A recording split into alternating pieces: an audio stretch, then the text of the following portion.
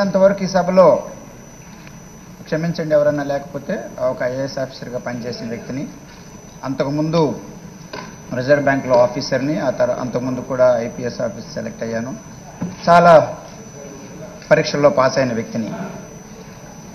ఎప్పటి నుంచో కూడా గ్రామాల్లో ఉన్న తారతమ్యాలు, ఓ 10వ తరగతి వరకు రావడం, ఆ తర్వాత డ్రాప్ అయిపోవడం, ఎవరన్నా కానీ గ్రామాల నుంచి వెళ్ళి పెద్ద పెద్ద ఇన్స్టిట్యూషన్కి వెళ్ళినప్పుడు ఆత్మహత్యలు చేసుకోవడం, ఇవన్నీ కూడా చూస్తుంటే మాలాంటి వాళ్ళకి ఏమనిపించిందంటే, మన ముఖ్యమంత్రి గారు కూడా ఇలా ఒక ఇంగ్లీష్ మీడియం పెడితే చాలా బాగుంటుంది, ముఖ్యంగా పేదవాళ్ళందరూ కూడా ప్రభుత్వ పాఠశాలకు వెళ్తున్నారు, ఉన్నవాళ్ళేమో ఇంగ్లీష్ మీడియం ప్రైవేట్ పాఠశాలలో చదువుకోవడానికి అవకాశాలు వస్తున్నాయి, ఈ గ్రామంలో ఉన్న ప్రజలు కూడా వాళ్ళ పిల్లలకి ఇంగ్లీష్ చదివించాలన్న ఉద్దేశంతో అప్పులతో చేసి ప్రైవేట్ స్కూల్ ఇంగ్లీష్ మీడియం చదివించాలని తల్లిదండ్రులు చాలామంది పేదవాళ్ళు ప్రయత్నం చేస్తుంది మేము చూసాము. నిజంగా భగవంతుని ప్రార్థించాం. నా వరకు మాత్రం, ఎందుకంటే నేను చిన్న గ్రామం నుంచి వచ్చిన వాడిని, ఇలా చేస్తే బాగుండని అనిపించినప్పుడు ముఖ్యమంత్రి గారు ఈ విధంగా కంపల్సరీగా, జగన్మోహన్ రెడ్డి గారు ఈ విధంగా కంపల్సరీగా ఇంగ్లీష్ మీడియం ప్రభుత్వ పాఠశాలలో పెడుతున్నారన్నప్పుడు చాలా సంతోషం అనిపించింది అధ్యక్ష. ఎందుకంటే నేను ఒక ఇంగ్లీష్ మీడియంలో చదువుకున్న ఆ రోజుల్లో నోబెల్ హై స్కూల్లో, మచిలీపట్నంలో ఉన్న స్కూల్లో అప్పటి వరకు కూడా తెలుగు మీడియం ఉండేది.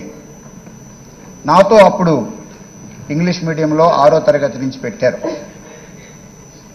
నా తల్లి ఖచ్చితంగా ఇంగ్లీష్ మీడియంలో చదువుకోవాలని చెప్పి అడిగినప్పుడు నా తండ్రి అప్పటి వరకు నాకు ఏబిసిడీలు కూడా రావని చెప్పి తెలియజేస్తున్నా.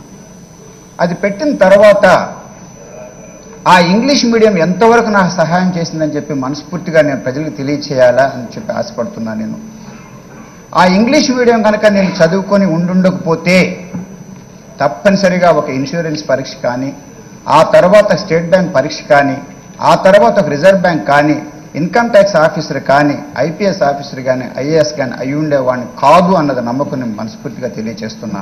ఎంత సహాయం చేస్తుందంటే ఇంగ్లీష్ ఎంతో కాన్ఫిడెన్స్ ఇస్తుంది మనిషికి.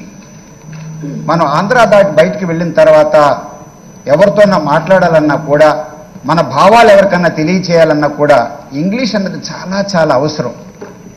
ఈ తెలుగుదేశం వాళ్ళు నేను కోరేది ఏమిటంటే, రాజకీయాలు చేసుకోవడం తప్పు లేదు, కానీ దేనిలో రాజకీయం చేయాలా, దేనిలో రాజకీయం చేయకూడదన్నది మాత్రం దయచేసి మీరు ఇంగిత ఆలోచనతో ఉండాలని చెప్పి నా భావన. ఎందుకంటే ఇది ఎంత లాభం ఇస్తుందంటే అంత లాభం ఇస్తుంది.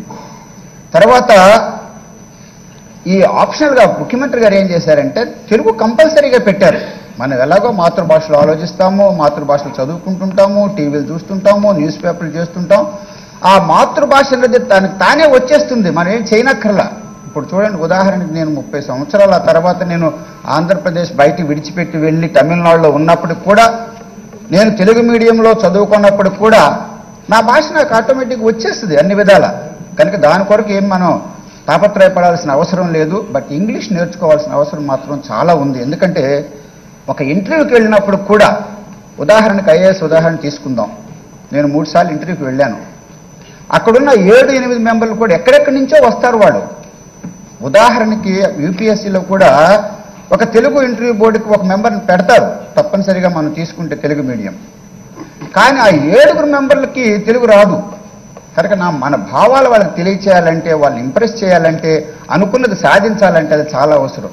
తర్వాత ఇక్కడ చక్కగా చెప్పారు ఇప్పుడు చెవిరెడ్డి భాస్కర్ రెడ్డి గారు, ఆ ఒక పిహెచ్డి, నేను కూడా పిహెచ్డి చేసిన వ్యక్తిని, అది కూడా 2.5 సంవత్సరాల్లో నేను చేశాను. వారు చెప్పారు 3 సంవత్సరాల లోపల చేయాలని చెప్పి.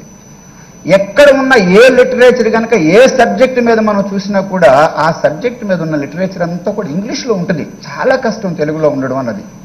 తర్వాత ఆ మాటలు అవన్నీ కూడా మనం ఇంగ్లీష్లో ఇట్స్ రాదర్ ఈజియర్, చాలా అర్థం చేసుకోవడానికి కూడా దానికి. ఎందుకంటే మన తెలుగులో ఏంటంటే ఎక్కువ సాంస్క్రిట్ మాటలు ఉండడం వలన ప్రతిదానికి కూడా మనకు చాలా బాధపడిపోతుంటాం, ఇంగ్లీష్ నుంచి తెలుగు ఏంటి అని. కనుక ఇంగ్లీష్ అనేది చాలా ముఖ్యం. మాలాంటి వాళ్ళు, ఆ గ్రామం నుంచి వచ్చిన వాళ్ళం, వెనకబడి నుంచి వచ్చిన వాళ్ళం, ఆ గ్రామంలో ఉదాహరణకు ఉన్నదంతా కూడా వెనకబడిన వాళ్ళం మేము.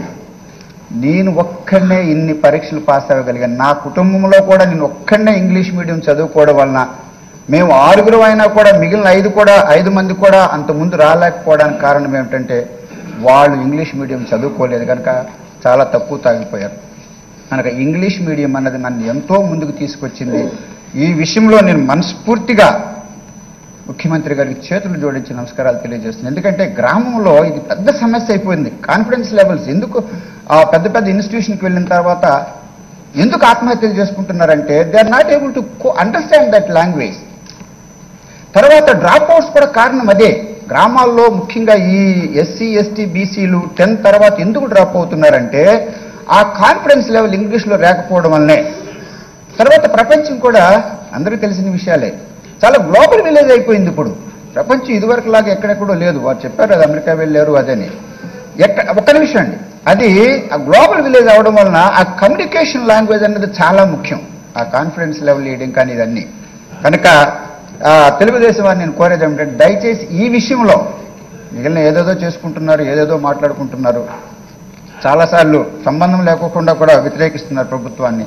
ఈ విషయంలో దయచేసి రాజకీయం చేయవద్దని చెప్పి కోరుకుంటూ దానివల్ల లాభం పొందిన వ్యక్తుల్లో నేను ఒక్కడిని చెప్పి మనస్ఫూర్తిగా తెలియజేస్తూ ఆ గ్రామాల్లో ముఖ్యంగా వెనుకబడిన వారు పేదవాళ్ళు ముందుకు రావాలంటే ప్రభుత్వ పాఠశాలలో ఇంగ్లీష్ ఉండడం అన్నది కంపల్సరీ చేయడం అనేది చాలా న్యాయం.